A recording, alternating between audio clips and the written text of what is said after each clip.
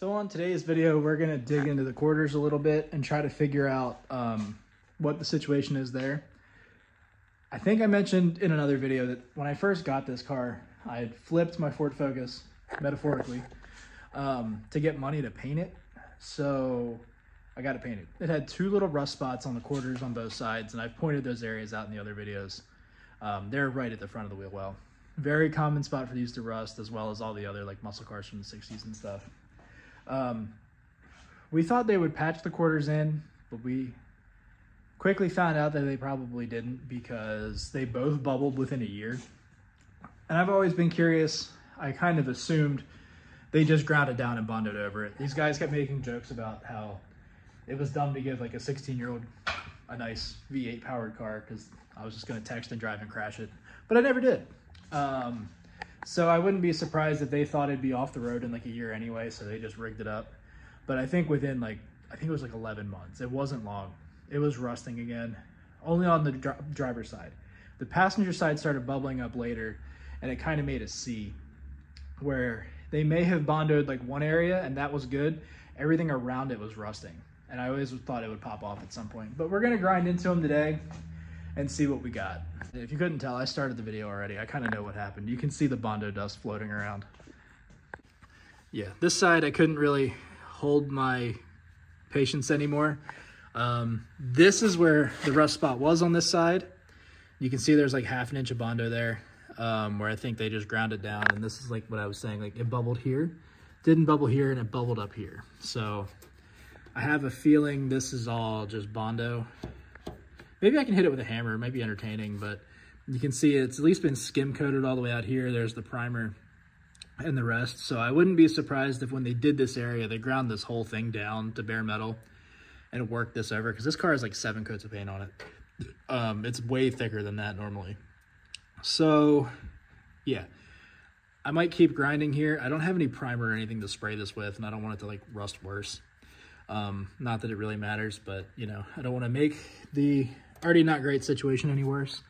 And yeah, that's what we got here. This, I bet I could pop off with a screwdriver, but I'm going to dig into the other side now. Effect like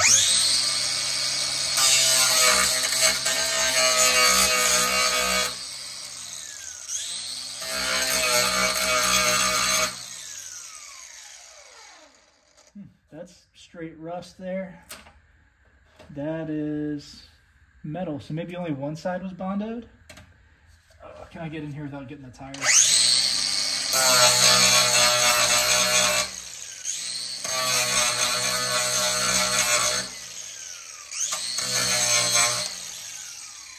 Yeah, that's Bondo.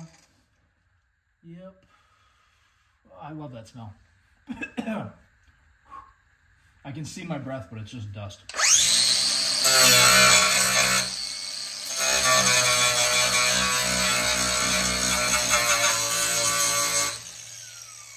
So that's what we got over here.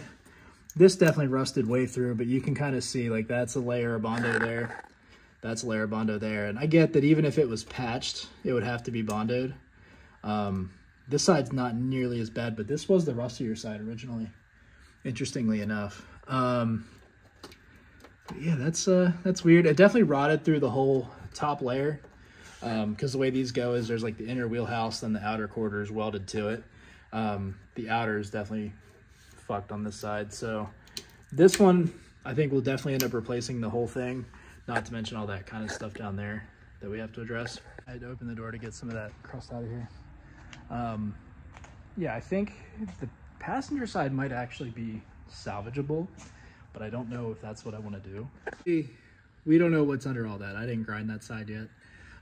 But this isn't that terrible, right? And ideally, if I can get away without cutting the whole quarter out, I kind of want to do that. That's a big job. I think I could handle it, and that's probably the right thing to do, but if I can avoid it, I want to. But at the same time, we have stuff like that.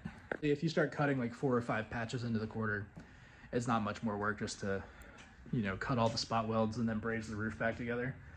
Not that I've ever done that, but that seems more logical to me. Like, you don't have to worry about aligning the panel if you do the whole thing, or aligning your patch, or having weird seams and more places for it to rust. Plus, if you cut the panel off, you can clean in between them, which is something I do want to do. But yeah, that's about not exactly what I expected, to be totally honest. This side I thought was the worst side, but I guess it was just rusting around all that Bondo there.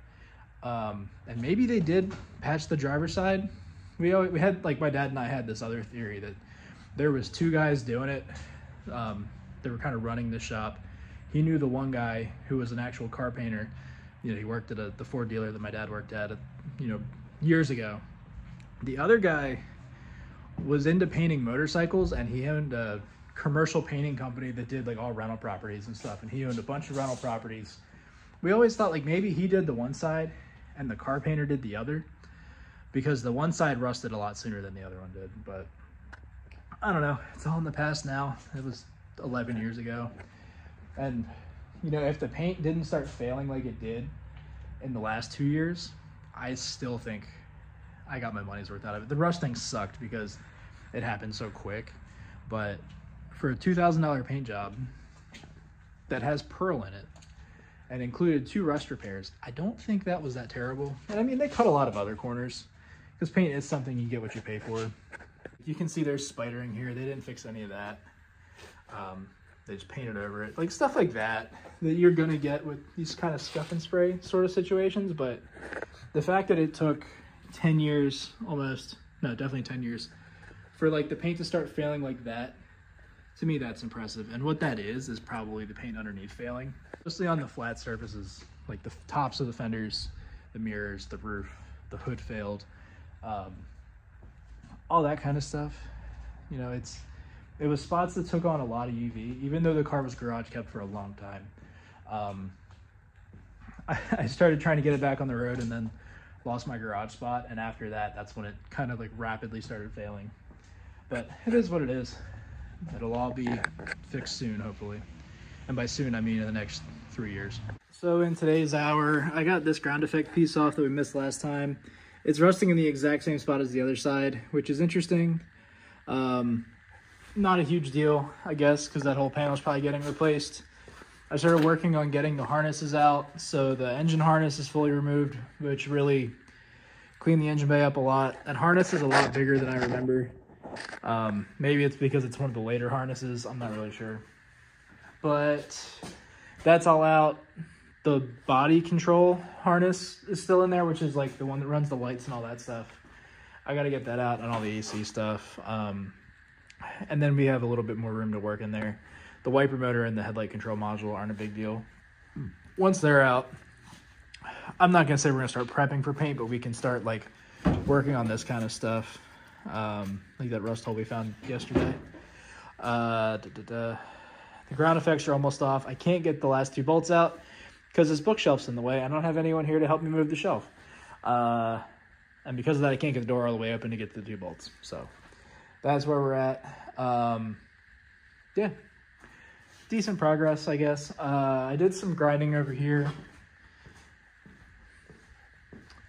down on this spot just to see how rotted through it was, and it seems like it's not really that bad. But again, that whole thing's probably getting removed, so I don't know why I did that. And the rear bumper is off, but I have it resting on the car because there's a stack of wheels behind it. So yeah, that's where we're at for now. This stuff right here is the truth. The free all the nibbles. Spray it on there, let it sit for like an hour, come back and just reef on it. You'll get it out, even if it has been rusting in place for the last 30 years and leaves all these little drops from where you rip it out. So tonight I did some grinding in here, trying to see what the situation's like on these spots. This one cleaned up pretty well. There's still more grinding to do, but the hole didn't get that much bigger.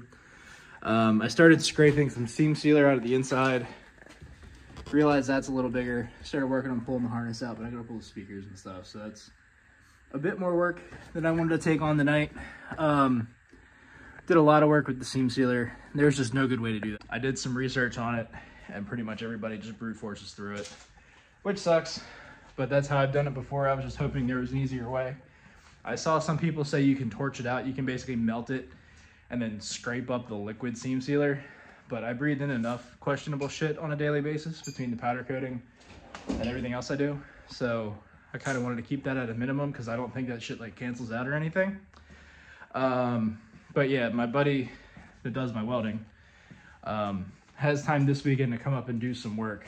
So I was trying to get us in a spot where we could do some work. We're going to build some bracing and stuff, so when we cut it all out, we don't have to worry about the body not being square anymore. Stuff like that.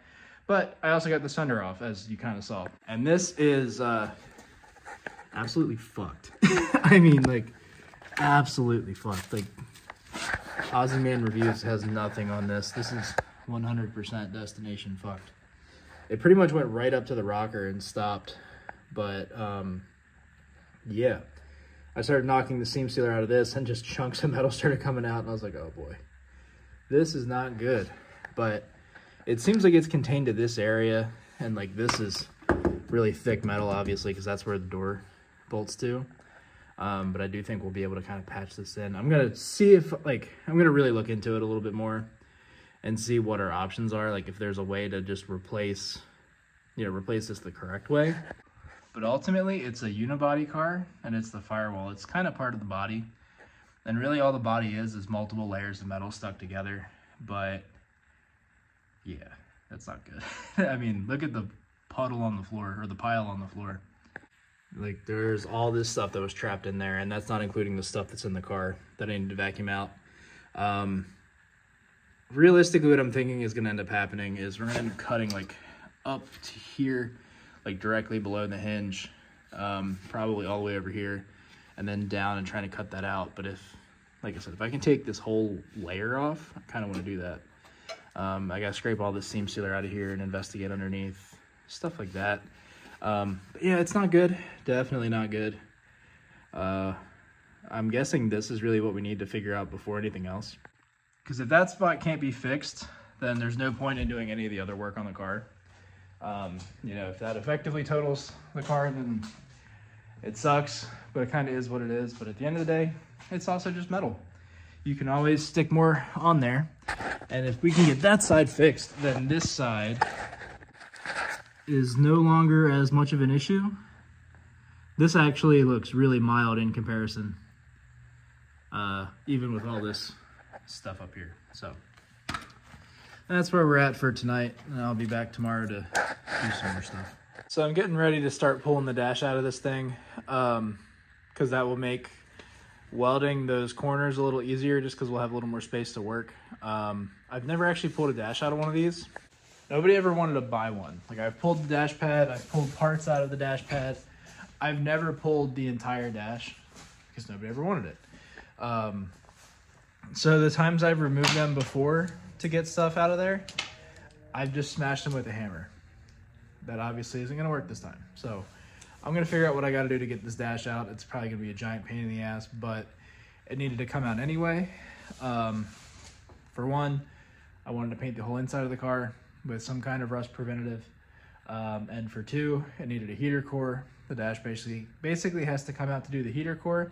And for three, the plan was to put a vintage air system in this eventually. And if the dash is out, that is the perfect time to do that. So yeah, I'm gonna get on that now. Using the hammer to get this out normally is definitely way easier.